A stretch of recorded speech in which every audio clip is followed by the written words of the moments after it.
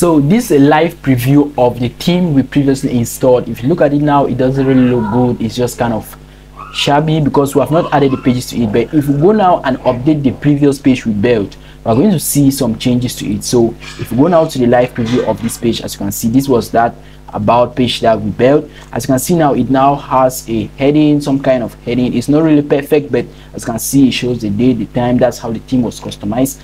And then we'll come to the bottom now. We can see that it has a footer. So these are additional functionalities that a theme gives you that is going to reduce the process. So if we had to build a footer, if we had to design a header, all that is a long process that a theme actually comes with. So all you need to do now is just going to customize it. Like you see here, theme by businesses, we're going to customize the name of our website and stuff like that. So in this section now, I'm going to be showing you how to install a theme externally. I'm going to be taking you to my favorite website where I buy this theme. So we're going to go now to this website, Envato Elements. So the website is elements.envato.com. I'm going to be tagging it in the resource section or in the description, wherever you're going to watch in this video. It's going to be made available for you. So when you come to this website, you can actually search for plugins, themes, sound effect. It has a variety of things you can go check out. I'm not going to go into too detail in that. So we're focused now on getting themes here. So as you can see, these are different samples based on my previous search results. What I need to do now is go, let me say I want to get a theme for an agency. If I want to get a theme for a blog, okay, I'm just going to go ahead and type in agency, and they're going to give me example, agency web template, agency video template. I'm going to choose agency in WordPress.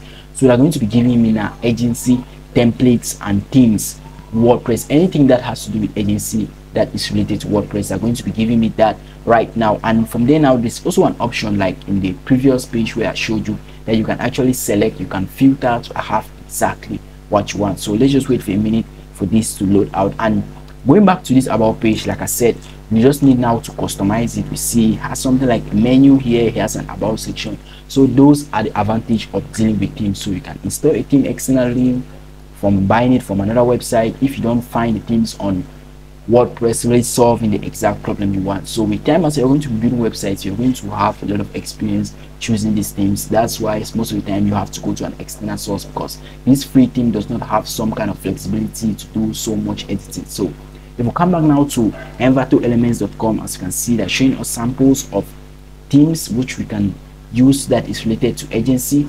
So this is what happens here.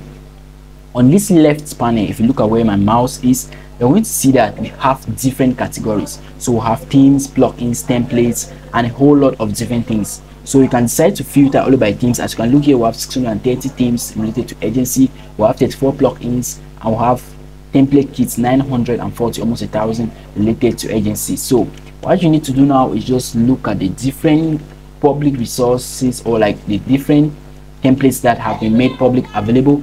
You can go now and choose whatsoever you like. So in this case, you can open it, do a preview, look at it if it's exactly what you want. But here now, I'm just going to go in ahead to download exactly. Let me show you. I just want to choose any random theme here. Let me go ahead and download this. So once I click on download, I've already registered on this site. It has a premium plan. Most of the themes there are actually paid themes, so you can go ahead and check it out. You're just going to understand what's happening. So once I click on download, they tell me to refresh the page. These are just some kind of downsides with the connection I have that it's giving all this.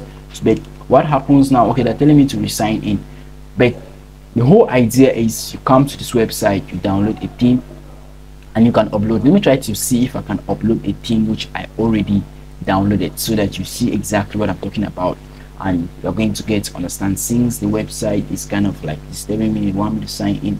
Website I'm using almost every day. Sometimes when you're recording these videos, that's exactly what you get to face. So what I'm going to do now is I'm going to click on upload theme. I'm going to go here, I'll click on upload theme, and they're going to give you this section here. They say choose file, exactly like we're doing for the plugins. So when I say choose file now, I'm going to come to my laptop.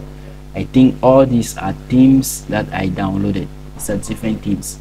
So I'm just going to go ahead and choose this, job this. I don't really recall what happened. So once I choose that, I'm going to click on install, and immediately WordPress is going to go ahead and install this theme, and you're going to have it available like this other theme. So that's the easy process to get your themes uploaded to WordPress. If you actually bought it from an external site, there's a lot of websites. We have colorloop.com, themeforest.com, and a lot of, I'm just going to link all of them so that you go around, you play with it, navigate. Please, I will recommend that you check out these websites to see which really work for you. Most of them have free templates and also paid they have free themes and paid themes, but as you know, paid versions of anything is always the best option. So as you can see here, it's showing unpacking, installing the theme, and that's just the whole process of installing themes on WordPress. So see you in the next one.